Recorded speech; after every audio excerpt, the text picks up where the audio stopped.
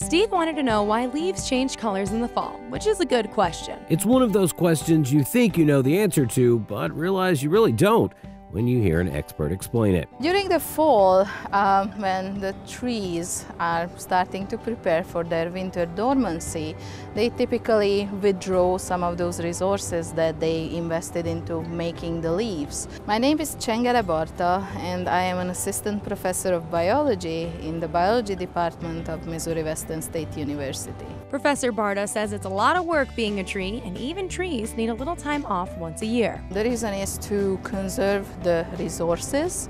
So all of those resources that have been spent on making those leaves now are withdrawn, the nutrients are withdrawn and consumed during the winter. Here's how we understand it. In part, trees and their leaves use sunlight to help create oxygen for us and food for themselves through photosynthesis, which chlorophyll helps with. And that chlorophyll is what makes leaves green.